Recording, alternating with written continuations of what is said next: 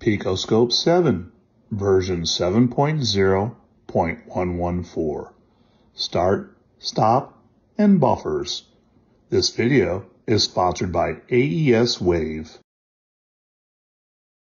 To start and stop your waveforms, up in the left-hand corner there's a stop or a run button. Placing run will capture waveforms. Clicking it again will stop the capture of the waveform. Up over to the right is your buffer, and if I click on the waveform where it says 64, we have 64 screen captures here. And if I scroll to the left, we can get all the way over to the number 1 screen capture. If I want to jump to the number 10 screen capture, I click on number 10, and you can see the difference in the pattern down here below. Pico 7 also gives us the option to choose between a small thumbnail, a medium, a large, or even an extra large thumbnail.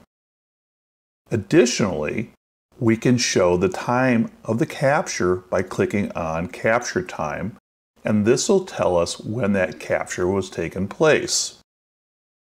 Here we have it set to a maximum of 64 buffers. If we increase the time base from 20 milliseconds per division up to 50 milliseconds per division, you'll see that we only get 31 buffers, and if I increase it up to 100 milliseconds per division, we're now only getting 15 buffer windows.